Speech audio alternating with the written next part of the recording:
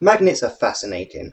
They're possibly the closest thing to the force we will come across, being able to push and pull objects without even touching them. However, if you pour iron filings over a magnet, you can reveal the normally invisible magnetic field.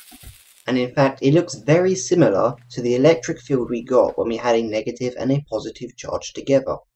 And this is because a magnet always consists of a positive and a negative pole connected together. At these poles, the field is the strongest, and this means the iron filings can show some of the 3D nature of the field. But why does this happen? There are two main types of magnetism. There are permanent magnets, and there are electromagnets. However, both of them owe their magnetism to electrons. Let's start with permanent magnets. Here we have an electron. Because of its quantum properties, it's actually kind of like a tiny bar magnet. Electrons around a nucleus in an atom usually pair up so their magnetic fields cancel out.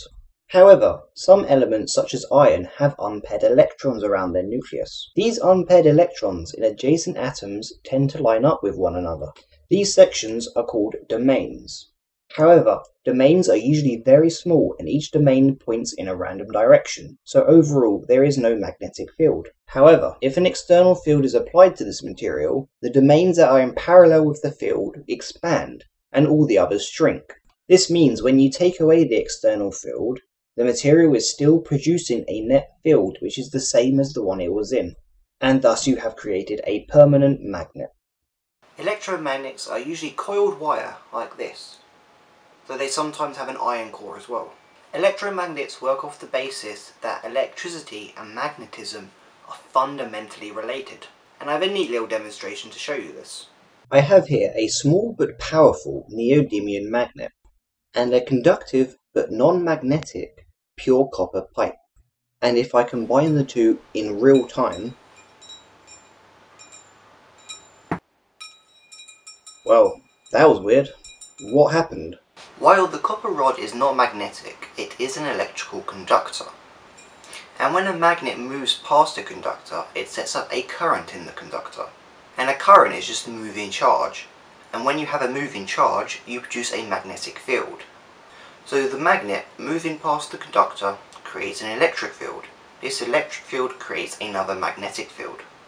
And the second magnetic field is in the opposite direction to the magnetic field that created it. I.e., as the magnet falls down, the magnetic field pushes it back up, slowing it down. And the second stages of this is how electromagnets work. You set up a moving current, and this current produces a magnetic field. And the reason you use a coil is because it's the highest concentration of ordered current you can get into a single bit of space. And the reason you use an iron core is to make the magnet stronger. Because when you apply the initial electromagnetic field to the iron also becomes a magnet, and the two magnetic fields combine into one stronger magnetic field.